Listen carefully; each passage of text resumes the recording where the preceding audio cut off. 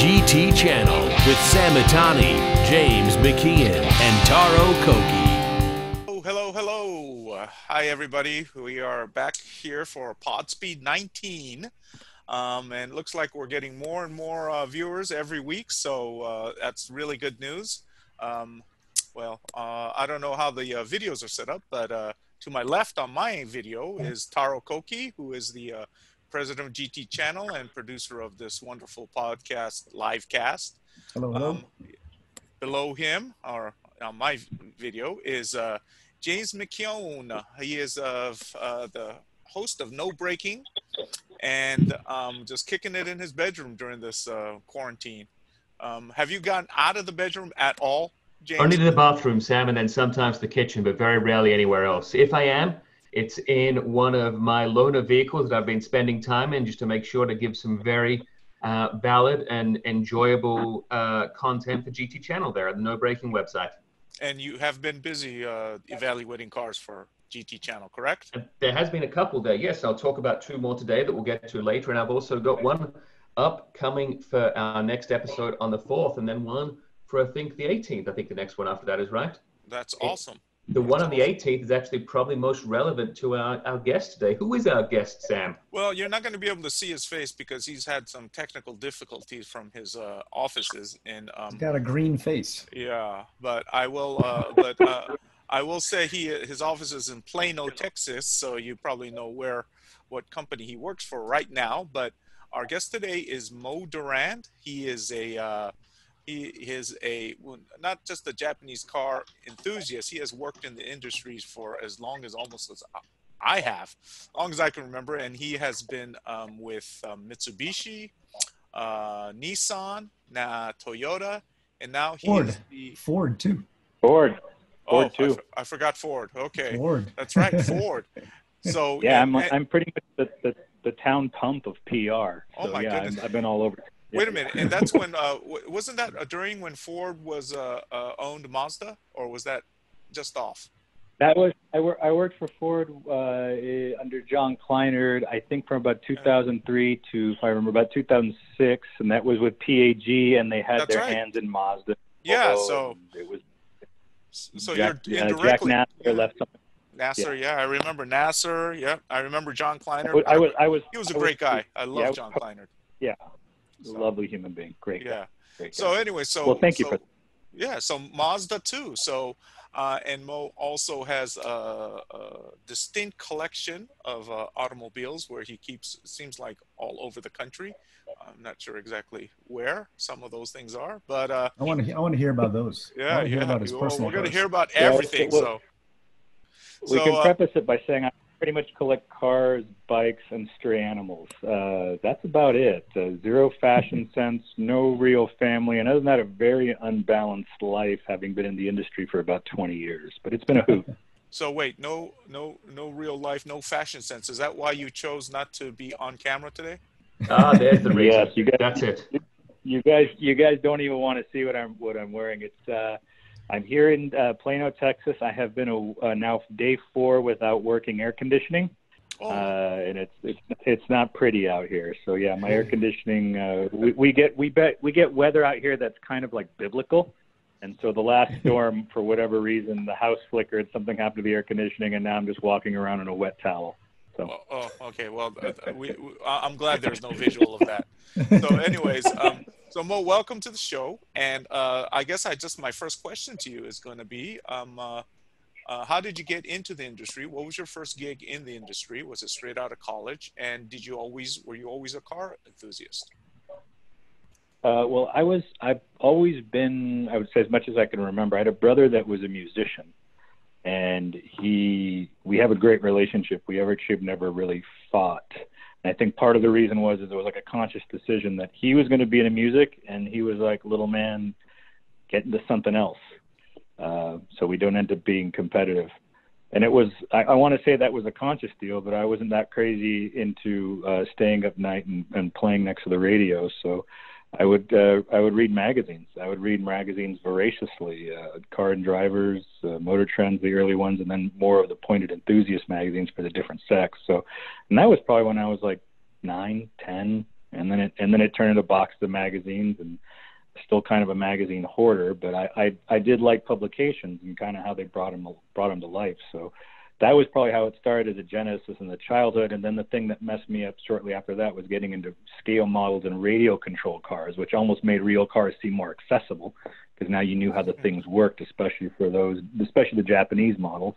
So there's kind of a connection between Japanese radio control cars and affinity for that, and then later older Japanese cars. And then industry-wise, I got out of college, bummed around, believe it or not, sold annuities, sold women's shoes, sold Foot Locker. Like, it was tough coming out of college. And then had a few jobs that leveraged part sales for bottle inspection equipment, and then found myself into an export freight forwarder gig that was doing automotive parts. And because I kind of knew my way around a car, that gave me some facility for that. And then from then on, actually got into it. I worked with a guy you might know, Johnny Wong, who was at Super Street forever. Oh, yeah, And, of course.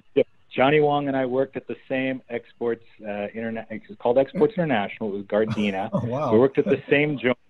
And I was there when Johnny Wong turned 21, and it was the worst day of work I've ever seen a human being endure. Whoever his friends were, they took him out to the woodshed, and the guy was just green. And I think his departure story was amazing to me, because he'd gotten, while we were working there, through some connections he had, because Johnny was involved in the car scene, he got a job through Matt Pearson at Super Street. Mm-hmm. And then, of course, later on, I kept in touch with Johnny, and then that day he turned green, I think might have been his last day of work. I think he just took off at lunch and never came back. But he's the guy that connected me with Super Street, and that's how I got into the magazine side through Johnny Wong. So in a way, this is all his fault. Yeah, hey, so you were at Super Street for how long? I'm getting maybe like 99 to 2000. It was a couple years. I was there during the Rich Chang era, pre-Naderi. Oh, right before John Naderi. So. Okay, so yeah. So what was your official title in your role there? I don't know. I was actually, all I remember of my time there, I think it was like technical editor, but probably, I think from a personal level, like at least the chief pervert. It was always Johnny and I kind of vying for that. So well, everyone were perverts, man. Yeah. So it's no small feat. You really have to bring your deviant game together actually to kind of represent there. It was a tough young crowd, but Matt Pearson built a really nice product there. Matt at the time had just moved on to Honda to get a grown-up job where he had to wear pants. And then it was Rich Chang. And then shortly, after that, did that for a few years. And that really was actually, in hindsight, a nice time. A lot of those guys went on to other things. And certainly after that, I went to go work. Once I wanted to take my turn at adulting and wearing pants, I went to go work for an agency that worked for Mitsubishi, and that's kind of how it started. So that probably been 2001. Okay, so you were at Mitsubishi during the heyday, their Paris to Dakar days, their Mitsubishi Evo, the Eclipse. I mean, tell me some about some of the memorable cars and memorable events maybe you were while you were at Mitsubishi, because you were at Mitsubishi for how many years? I was actually Mitsubishi twice. That time I was there for 3 years. Then Is that the first time? I went to Ford. Yeah, the first time. The first time around I was there for 3 years. So I can talk about that. That was fun because on paper the brand was doing great. They were selling a ton of cars, 000. And of course, once the paper came due, things weren't so pretty. Yeah, 000 was a bad deal. It turned out to be a bad deal. So back from that time, and it's interesting because of the 4 car companies I've been to, and I think consumers aren't totally able to appreciate this. Each of them doesn't just represent a car; it represents a unique culture that produces a car. Like the final product of Toyota is indicative of the culture. Final product of Mitsubishi is very indicative of the culture. A lot of brainiacs and aerospace guys and crazy ideas. I would say as much as they tried, Toyota could never build an Evo, and as much as Toyota would try, they could probably never, build a really bad Diamante. So there's something to be said for both of what the culture can do. So wait, what do you say the likewise Mitsubishi culture was then? The Mitsubishi culture at that time was a challenger brand. Remember, they were a larger brand name in Japan, and they were dealing with various suppliers that were Mitsubishi companies trying to produce an end product that was a Mitsubishi finished good. So they would leverage. I mean, they had guys doing rockets and airplanes and all kinds of stuff like that. Not that many into everything and heavy industry, and not that was Mitsubishi Automotive. Right. But there were clearly parts of that permeated the culture. They were very much into technology, leveraging technology. There's some things that you look back and like, how the hell did 3000 GT VR4 ever happen? Admittedly, it was heavy as hell, but there's more gizmos, bells, whistles. That was a car ahead of its time, man. I love that car. It was, and that was from a little upstart company, and it really had that sort of challenger brand spirit to it. Likewise, something that they would do, they had a tremendous amount of success, as you know, in Paris to Dakar and their off-road program. And those are frankly some amazing Pajeros. I've seen some articles on them and I remember them. If anyone can lay their hands on a Pajero Evolution from the 97 era, that is a ready to go race truck that maybe, I don't know if the world has really seen that yet. I know Raptors and stuff get a lot of hype, and that's a great truck. But this thing was way ahead of its time. It's funny, if you ever get a chance. Go ahead. I'm sorry, Mo. Go ahead. I'll let you finish. Yeah, if you ever get a chance to check out a Paj Evo, as we call it, certainly a completely unheralded, not really known of vehicle, but amazing if you consider what the company was against at the time. This was also a company that brought out gasoline direct injection way ahead of a lot of other people. So there was sort of a commitment to innovate at Mitsubishi, whether it necessarily worked as good as it should have or not, if you follow me. So yeah, that was part of it. It's funny your Spanish heritage or your South American heritage comes out, because I think you're Peruvian by blood, and in Japan we call that the Pajero, but you were calling it the Pajero. Pajero, yeah. I well, like it. The other Pajero. thing is, and obviously, if you know Spanish, you know that's a dirty word in Spanish too. So that's why in North America, I wouldn't know. I don't know dirty words in English, so I mean, I wouldn't know that. But, yeah. It's a good one. It's pretty much the equivalent of saying wanker in the UK. Oh, really? I didn't know that. Okay. Did you not know that, Sam? Yeah. I did not know that. I did not know that. Pajero. That's why it's called Shogun in the UK. Ah, is that right, James? Correct. Yeah. Oh, okay. Yeah. So, wasn't it a Montero when it first came out in the U.S. It's Montero in the U.S. Yeah, they didn't call it. Montero in the U.S. So that great sort of name checking. But no, Mitsubishi was a really interesting company. Lots of great ideas, lots of energy. I look back fondly at that time actually. So now we're on the subject of Mitsubishis. Then let's go to James first. James, give me your favorite Mitsubishi vehicle ever. Ooh, my favorite Mitsubishi. You could give me two. You could give me two if there's, or three if there's, but no more than three. But if you're, if there's some that are right on the edge. But well, I do have to say I like the Evo 9 because it had the lovely Recaro seats. 9. That was a very good one, but I do really like the styling of the number 3, the Evo 3. I think was my favorite looking one. Mm-hmm. So when it comes to the Evo, and then what is the FTV? I think is the unheralded one that doesn't get enough press. And I like the best the two-door small coupe that they did. Wait. No, what was that called? It was called the FTV.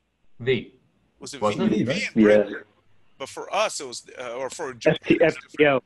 It was actually the FTO. Sorry, the FTO. FTO, yeah. That's right, I was getting it wrong. The FTO, that was my FTO. one I liked. Oh, that's a really pretty car. It's so small. I wish they would have sold it here. So, Taro, yes. What about you? I've got a couple, I guess. I used to own a Pajero. In Japan? In J-Top. it was called a Pajero J-Top. It's a short body one with a convertible back end. Really short body one. Yeah. Oh yeah, that really small, the 2-door one, right? It looked like one of those Japanese Chorokyus, because there's like a Pajero smashed into Hey Taro, if you find a picture of it, you could throw it up on your screen. I'm not even gonna try to do that, Sam. We got this Wirecast thing working. Really? I'm not touching my computer. It might screw everything. Okay. James can do it if he wants to, but I'm not touching. Well, James, you can put up the FTO. Yeah, everyone. That is a really pretty car. Yeah. So I've got. Yeah. So the Pajero is I like it. I have a soft spot for it.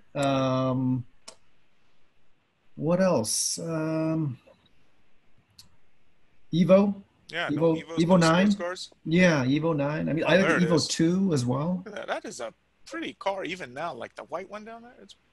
There's the Evo 9 as well. 9. Yeah. Evo 9 might be my favorite. Really? I would have to go with a 3000 GT, believe it or not, because we had one at Road and Track for a year. We had a long-term one. And I drove a lot, and it was just fantastic. And as Mo said, it was heavier than crap. And it was, it's just like this Mitsubishi has no business building this car, but man, it was fun. And it was called the GTO in Japan. Yeah, but they couldn't call it here because the Ferrari and those guys had that thing. So so now Mo, I was saving best for last for someone who worked at Mitsubishi. Which car would you want in your 20-car garage from Mitsubishi? Boy, that's a tall order. I mean, there's a lot of weirder ones. There's the Galant VR4 that we got in the United States, but in Japan, and it's called the ST generation. The Galant that came after that one was available with Evo-style gear and a 2.5-liter V6 turbo in Japan. Was this the WRC car before the Evo? No. This was a weirder, bigger car. It would almost be like the car that would have preceded the Mazda 6 in size. The Mazda 6 Speed. You would pick this over an Evo or a 3000 GT or a Pajero Evo? Are you kidding me? It's a great sleeper car, the Galant, Sam. Hey, I'm telling you, Mo has the most eclectic taste in cars. so bunch of junk. I said, you want a different car. Yeah, I know. I like the different cars, and don't get me wrong. I love Evo. Was actually one of the nicer points of the PR career to launch Evo. I don't recall, Sam, if you were on the maybe semi-legendary Thailand launch trip for the U.S. media. Were you on that trip? Which trip? For the launch of when Evo came to the United States. I remember Dick Kelly at the time, who was the PR director in Mitsubishi. They did the launch of that car in Pattaya. Thailand. I went to that. Yeah, I was there. That was a great trip. Yeah, you were there. I was there. Asami and everyone. Yeah, that was an awesome trip. Yeah. Jun Asami. So much of that trip that we can't share with the people listening. But it was an amazing trip in the proper way to actually. I don't know what you're talking about, but yeah. That was a fun trip. There was a small racetrack on Pattaya over there, which I couldn't believe. It was a go-kart. It was a go-kart. Yeah, I remember it was small. Yeah. We drove the tires off of that for in 90-degree heat for a whole day. Oh yeah. And you know what? One thing I remember about that trip is every meal we had was something like, spaghetti or like sandwiches. I'm going, dude, we're in Thailand. Are you guys planning to serve Thai food? They go, no, we don't think you guys would like it. I go, oh my God. No, we did that one Thai I had food. to go Remember to a cafeteria with a dude. So. No, we stopped at some roadside place that our guys found. Because I forced everyone to. So anyways. Always Samatani forcing everyone to do something. So many years, and to put this in perspective, this was December of 2002. I have Sam to thank for that hemorrhoid that meal gave me. So thank you, Sam. That was a rare privilege. But yeah, that was an amazingly spicy meal, as I recall. Amazing. So good time, good trip. It was a really good trip. Okay, I think we lost Taro's audio, huh, Taro? Yeah, you guys can hear me, but apparently the audience can't hear me. Okay. Do you have So, do you have a notebook and sign that you could put up? You know, I yeah, mean, just go ahead. I'll oh, just oh, okay. I'll Well, just all right. So Mo, we're recording it, so we're yeah, recording it, so Mo, we can, yeah. off to going to after your Mitsubishi, we had a slight stint at Ford, a very short one. Yeah. Well, what Yeah, did that was. what did you do there? I worked for John Kleinert in the Western region. Oh, I'm sorry. What cars did you were you associated with there? Oh, I mean, dude, the two biggest ones that come to mind. There was a bunch that I frankly don't want to remember, like maybe Freestyle and the sedan related to Freestyle. Okay. But the two that stick out, man, that Ford GT in that Super Bowl ad, and then we had a Ford GT in town, and we would just book people in hour after hour, and then that was also the relaunch of SN 197 Mustang. So that was huge. I've actually never seen a launch quite. I mean, nothing I've seen is still as big of a launch of a Mustang. I mean, maybe not even Camry. But To be tell you, honest, man, as far as what you do in the media. But if you were there during the launch of the Ford GT, what a time to be there, huh? I mean, geez, that is, you know.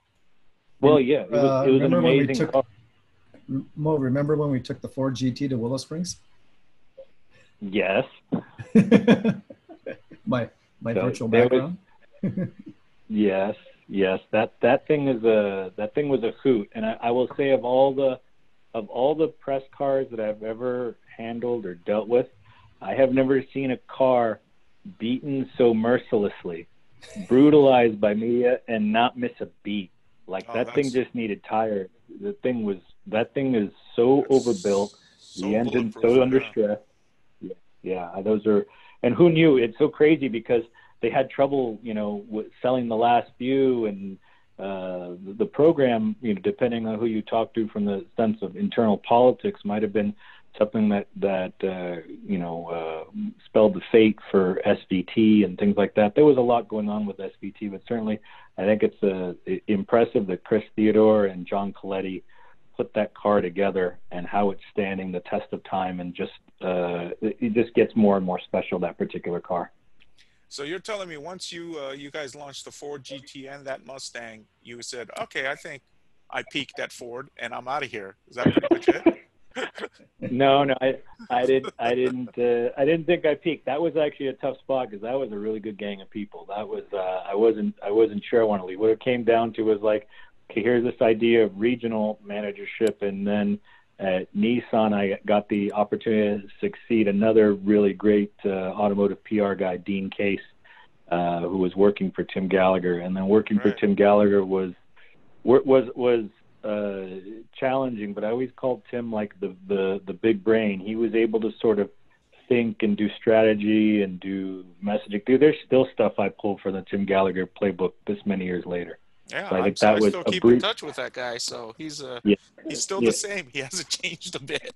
So yeah, he's kind of can be fiery, can be passionate, can be angry, but very, very, very intelligent. Good head on him. Oh so. yeah. And he was your predecessor at Mitsubishi. He was at Mitsubishi before he was at Nissan. He was Mitsubishi. Years. He set that shop up back when he was at Reuter Finn, their first agency, like eons ago. I remember going through closets and finding ancient Tim Gallagher authored press kits back when they were in binders. It was amazing. So then you was it back? It was back to Mitsubishi, and then it was to Nissan, correct? Or do I have it the other way around? No. I went to Nissan from Ford. Oh, okay. Nissan Nissan, to be clear, one of my favorite brands. I've been a Z car guy forever and a day. I still have a 510 and a Z. Big fan of that brand. So it felt really good to me to be there, just because it was something I'd always felt inside, but. Nissan decided to go to Tennessee, and I wasn't ready to leave California then, and so I got a call from Mitsubishi to Janice Little to see, hey, do you want to come back? And I jumped at it because I wanted to, pretty much stay in California doing PR, and that was when, turns out they were ramping up to launch the Evo 10. Yeah, which was a great car. totally Yeah. reimagined with remember Hiroshi Fuji, Dr. Yes. Evil. Yeah, so he was. I still keep in Yeah. touch with him. He's in China now, working on like engineering stuff. So, Oh, really? yeah, he is. And then after Mitsubishi, your travels took you Yes. to Toyota Lexus, October where you are now. 2011. Yeah, October 2011. But I left Mitsubishi, and to be clear, Mitsubishi had some momentum with that new Lancer body and a few other plans, and then not of course, not like, really. Mitsubishi was just they were not. They were kind of digging their own grave, little slowly and slowly. 2009 and what the Japanese call the Lehman shock is what dimmed the light. You would have needed the market to continue growing, and of course, it not only did it not grow, it contracted like no one else could have imagined. Well, so, I who mean, knows? they killed all their fun cars, and they had to. Well, They had no choice. yeah, I mean, They were doing everyone said this about Mitsubishi in Japan too. I think me and Taro even said this. They're wonderful. They're great at building cars. They're just really bad at selling them. So terrible. They have no And business sense. So. And nothing could be the polar opposite to that than say Toyota. Yeah, well, they do build good cars too, but yeah. No, the marketing is definitely there. Yeah, sort of the marketing and Toyota knows how. distribution. Toyota knows how to sell cars. So that's the biggest difference. yeah, so you got in a way you went from one end of the spectrum to the other, right? Totally. And did you when you got to Toyota, did you find yourself in this amazing corporate paradise where everything functioned like clockwork? They're the biggest company in the world. Short answer is no. Okay, but you know what? Let's just keep it with the short answer, because I don't want Akio calling you on the phone going, I heard that podcast, and because Akio is one of our biggest listeners and biggest followers. He is one of our biggest listeners. I mean, he sends me emails constantly about things I need to talk about and bring them up with you, Sam. Doesn't he call you Jimmy? I mean, he does. He calls me Jimmy M. Jimmy M. Akio here. That's right. So no. I got indoctrinated in the Toyota way, and it's a very successful company. And that's kind of when you talk about cultures, Toyota is the ultimate and been most successful with a focus on process. And sort of the process for them is the sort of the goose that laid the golden egg. A genius manufacturing engineering culture, genius at it, maybe still the best at it in many ways. So it was different versus manufacturing engineering versus sort of the purely risky, interesting engineering at Mitsubishi. They couldn't be more different. Probably maybe Honda's someplace in the middle, right. between balancing both because it's still a brilliant engineering. Maybe it's now the most brilliant engineering company with some of a great deal of the manufacturing chops Toyota has. But Toyota's a beast still. They're a really impressive company, and I think culturally, it took me a few years just to find my way there. So I came in, I was doing, the Toyota and Toyota PR and really sort of having to learn a lot of the way that they do things over there, which was different. And then 2014 moved over to Lexus, did Lexus USA PR, and now do Lexus PR globally. And it's been a hell of a ride. Very, very interesting company. Wow, you have had quite the career already, and you're still I think you're in your 40s still, aren't you?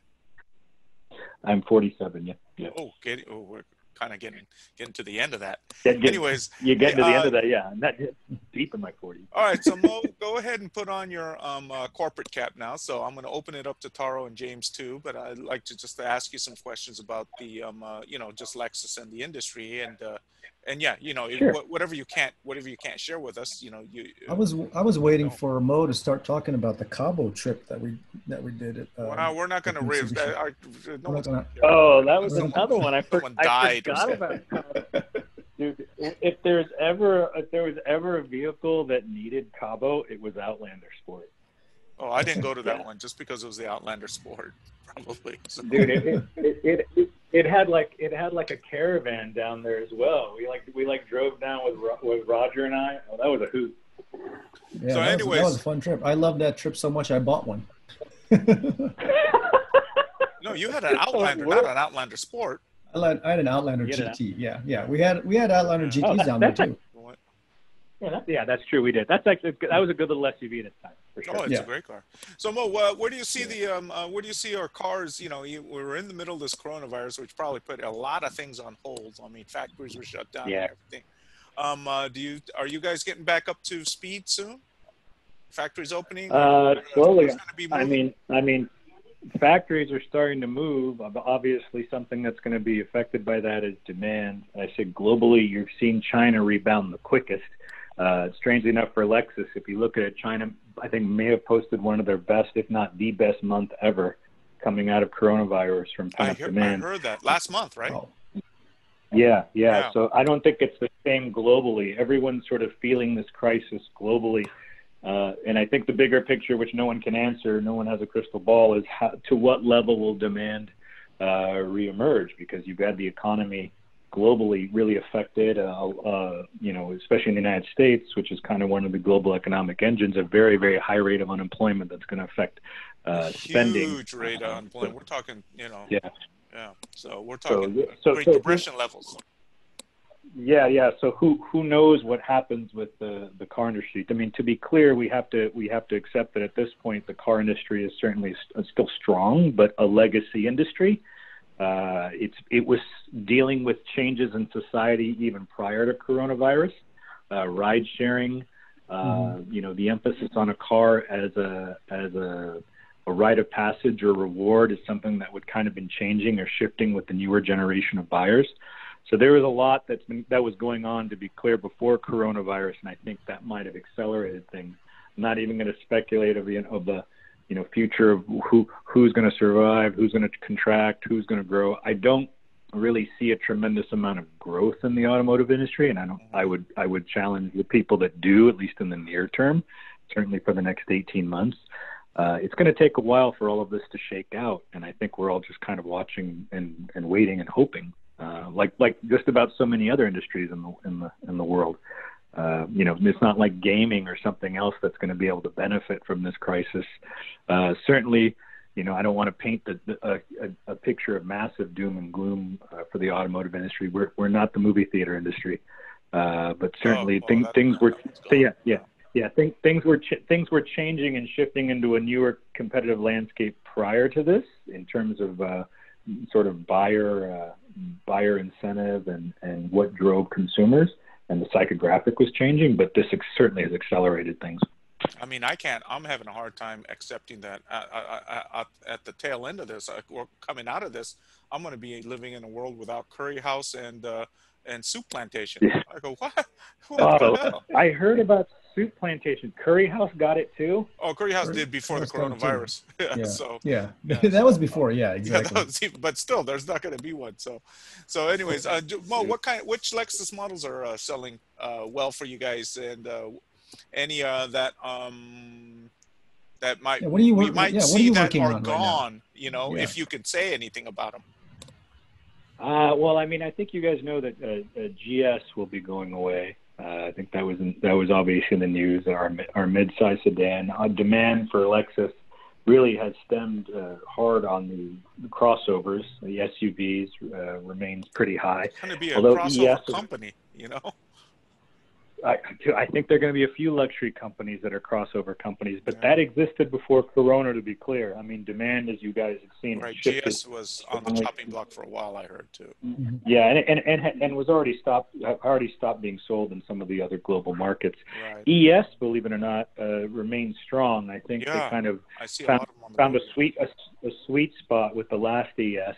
Mm-hmm. But yeah, I mean, definitely more crossover demand, more technology. You'll be seeing, the brand's proliferation of different drivetrains, beyond just hybrid and gasoline within the next few years. So there's some exciting things to look for. It's just a matter of, trying to see what that market's going to look like. I mean, if you're talking about, other F cars, additional F cars, I mean, that all remains to be seen. Like the LCF, maybe? Who knows? But Who yeah, knows? but I mean, you have to remember those are kind of driven as sort of brand elevating tools, and the meat and potatoes of the volume is going to remain crossovers for a while. Okay, all right. But we will see, we will continue to see interesting and nice, exciting cars from Lexus.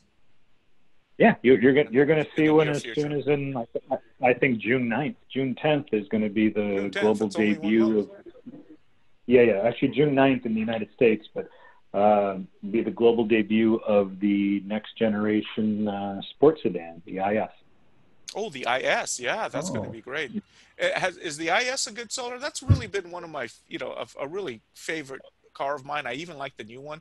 Once they got rid of the V6, the small V, the 2.5 liter, I think now they got, it's the 2.0 turbocharged. But it's a great car. Yeah. Is that doing well? I would hate to see that car, go. No, I mean it's doing strong enough that we're obviously going to renew it. So I think you'll be pleasantly surprised with what you see and what's been done with it when it debuts here at the beginning of June. Oh, looking forward to it. And speaking of IS, you recently purchased an old Aristo original IS in the U.S. Didn't you? Aristo is the GS. Oh, not the Aristo. Wait, what was it called? Altezza. Altezza. I'm getting all my it starts with an A too. So yeah, the Altezza. I mean, great car because I remember it. And I was one of the first to drive it because we had one in Road Track really early. It had the chronograph sports gauge. It came in a manual transmission. I think it was a straight 6, wasn't it? Yeah, it is. It's the 3 liter. It's a 2JZ not twin turbo like the super motor, but still solid internal. Great car. Nice and car. I thought it looked They go really high mileage. They make great drivers if you can pick them up on used markets. It's a pretty serviceable chassis. I mean, as far as tuning and things like that. I mean, I like that car a lot, obviously. Yeah. Hey, James, is there a shot of the chronograph instrument cluster? That would be great. Because, I wish they continued that. A lot of people, there it is. A lot of people complained about this thing because they go, dude, it's hard to read. I go, it's cool, man. You don't see anything like it. But how many miles does yours have on it? It was unique. Many. I think it's like 124. Oh, that's low. That's low for a Toyota. That thing's got 300,000. Yeah. It's now it's got the drivetrain from a 2004 GTO in it. So a little bit of a Frankenstein, a little bit of a Frankenstein project. And it's a manual, right? Yeah, still a 6-speed manual, but the original drivetrain was manual. So can you quickly go through the cars you currently own? Oh, because I'm a hoarder. You want to out me as a hoarder? Okay. Yes. Hey, I'd rather see people hoarding cars than toilet paper. All right, so. Okay, in various states of disrepair, completion or disrepair. Here's what I have. I'll start with the Porsches. So there's a 944 Turbo. That's an 88 Turbo S. That's a great car. And a 968.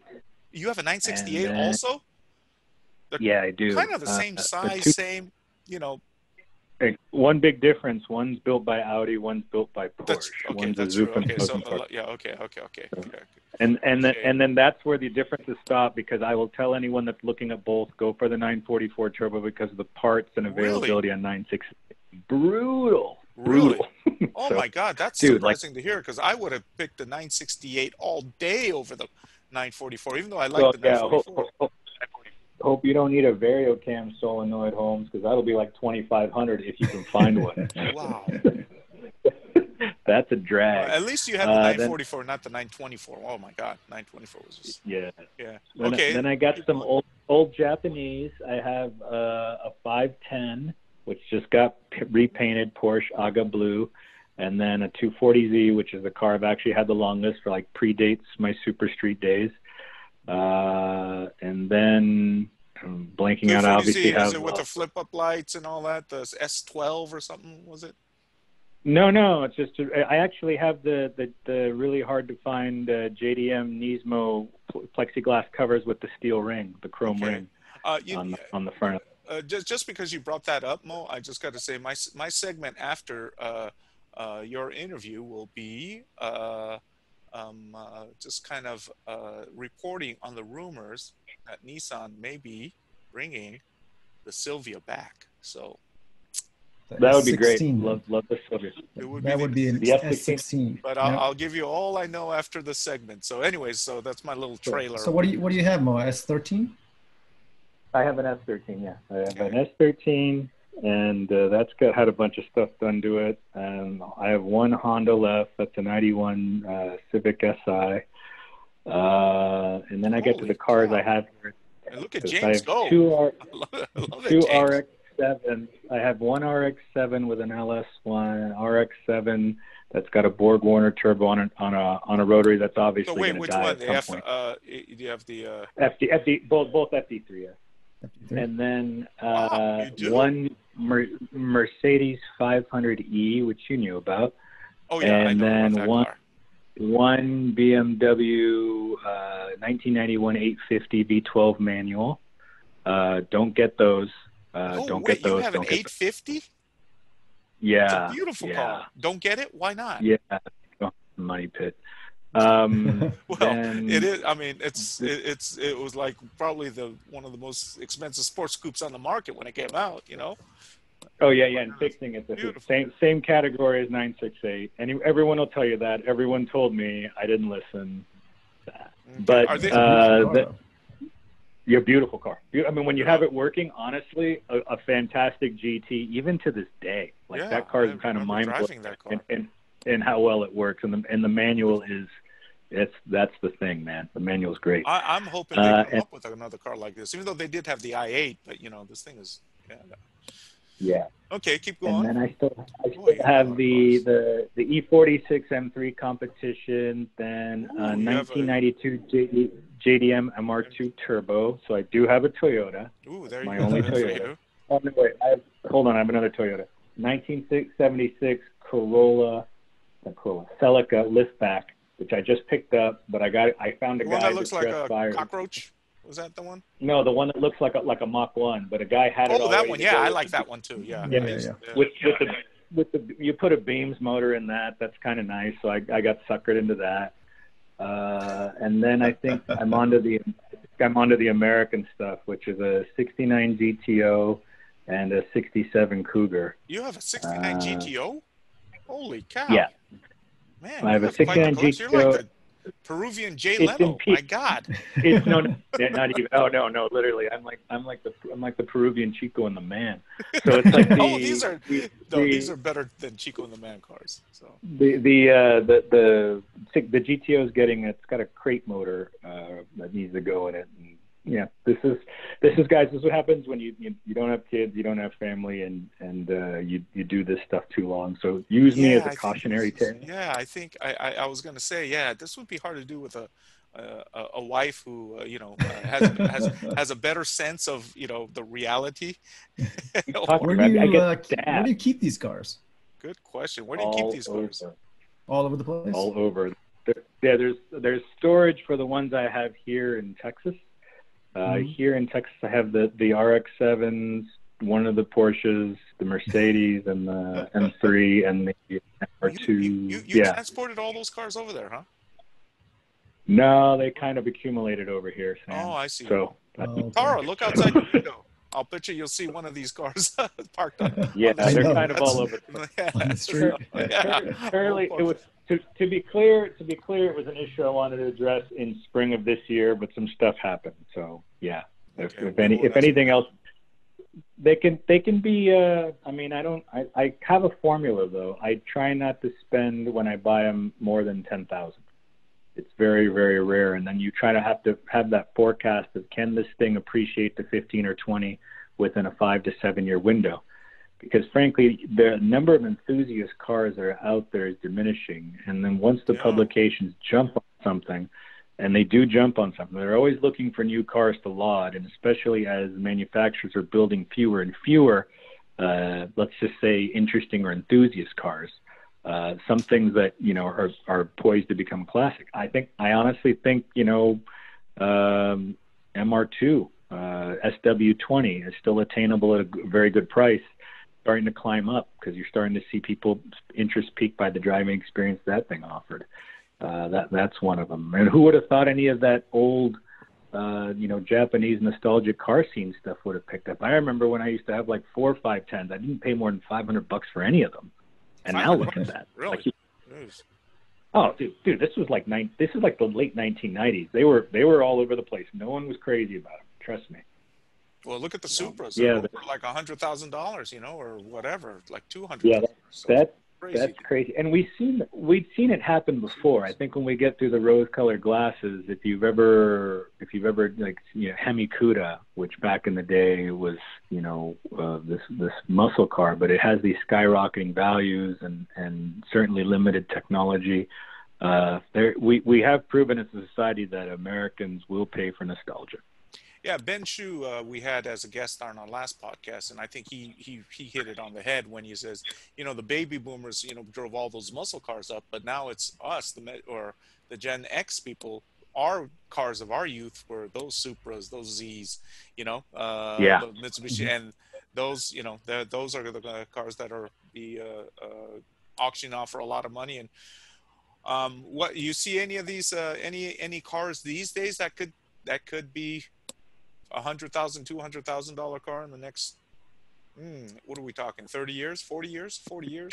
You'd have to talk like 20 to 30 years. I think there's 30, obviously 40 years. Yeah. Anything with like a homologation pedigree, Oh, with the race Subaru STI, yeah, Evo, any of those. I mean, that's kind of a no-brainer. Those are going to be. They might go for a lot. Yeah. Yeah. Taro's little semi-convertible Pajero might be a million dollar.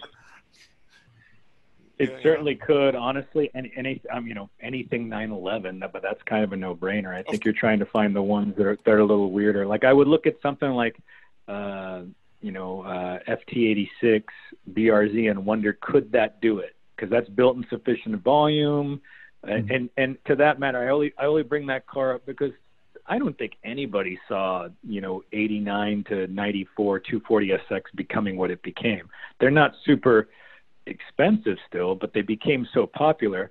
Eventually, when there's so few, and all that, when there's so few left that aren't smashed to bits, it stands to reason that those are going to become somebody's nostalgia. So the point is, you would look at something like the BRZ FT86, but that'll never do it, and it very well could.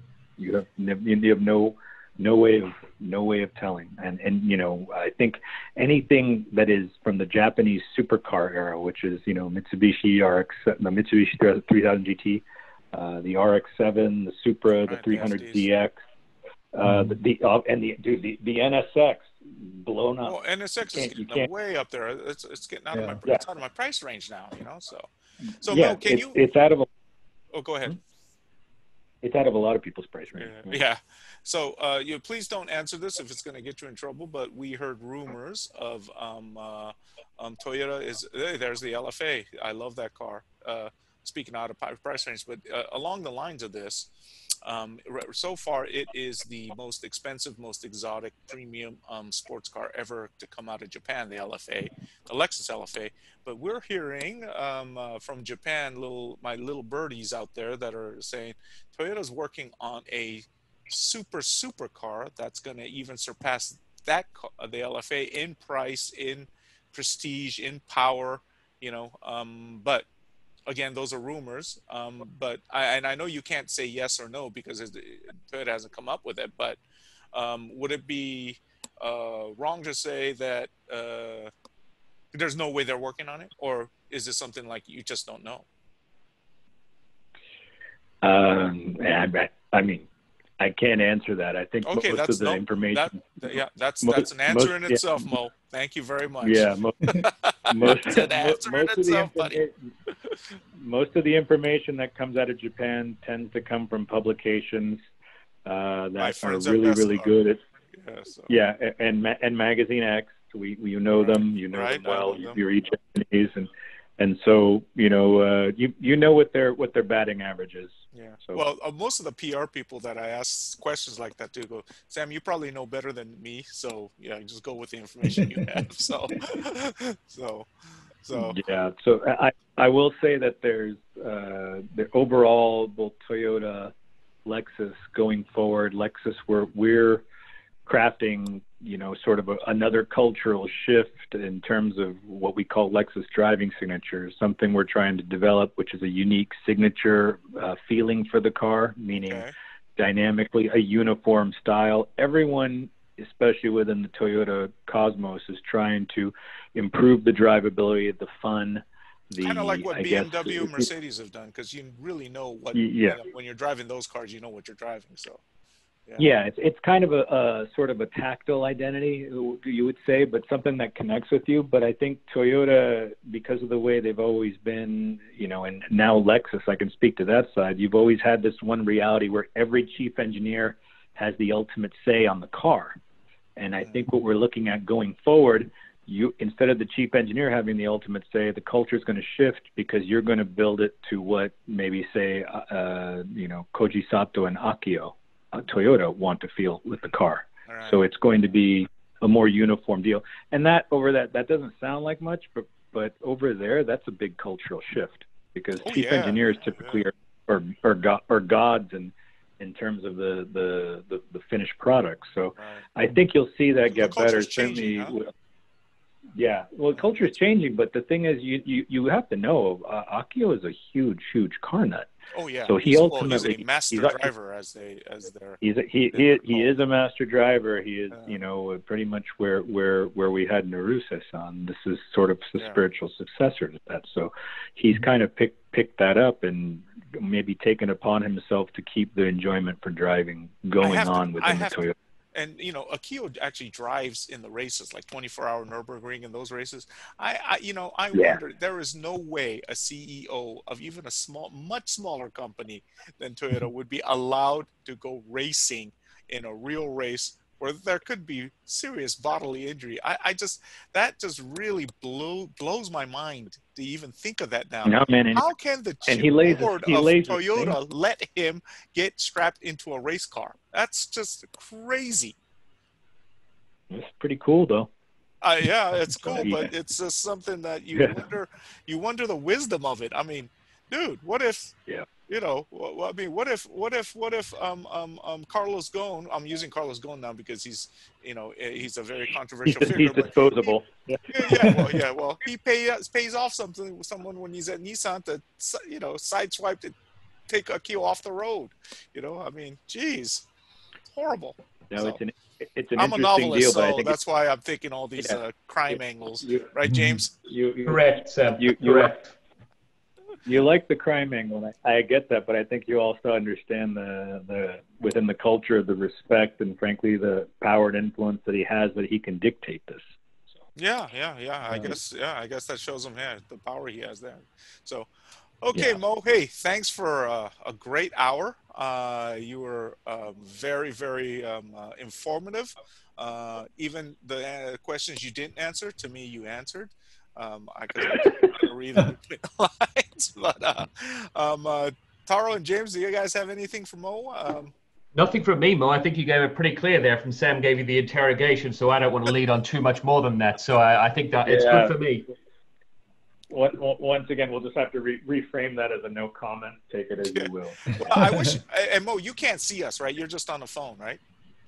Yeah, I'm just on a phone. Oh, I wish you could see my glasses. I mean, these glasses, they're making fun of my glasses. Mr. Steven Seagal in front of us, Mo. Not Steven Seagal glasses. Steven Seagal eats your carrot. That's exactly what they are. Steven Seagal eats your carrot. I can't see without them, and I'm sitting way away from my monitor. Yeah, so once this is over...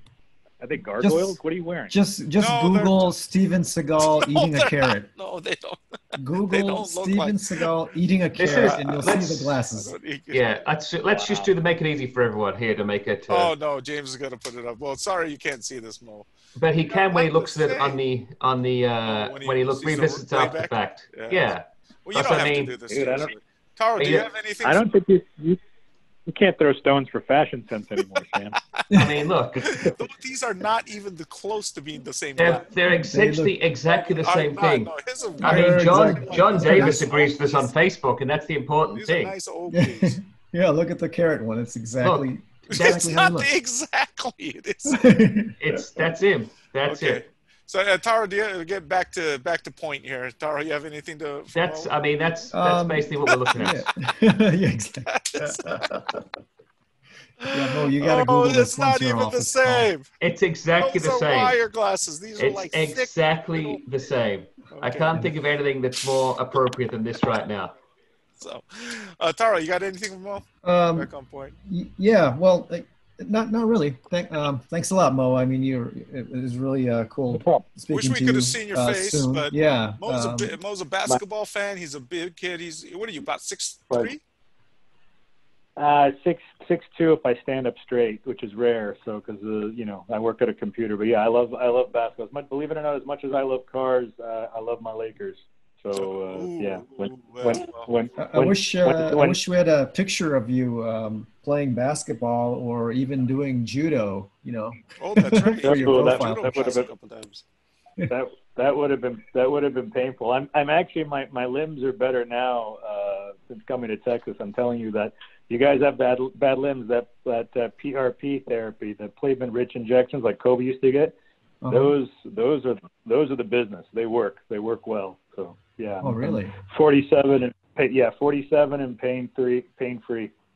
Was having a lot of knee and elbow problems that started before then and kept degenerating. So they let you heal. Well, me, Taro, Big fan. and James, we have like little back, knee, everything problems, little by little. It seems like we take turns. Yeah. in pain. But So. Sam, you know what we do have though? We do have people on the Facebook stream telling us that they agree that you look like the spitting image of Steven Seagal eating a carrot. That's all we No, see you're now. lying. You're lying. I'm You're not. lying. I'm not. No, If there you are go, none. No, if you you go are lying. on and look at our Facebook screen now, you can see that. I mean, Man, that I'm is one not and the going to be same. able to. I'm not going to be One able to read and the my same right now. report without my glasses.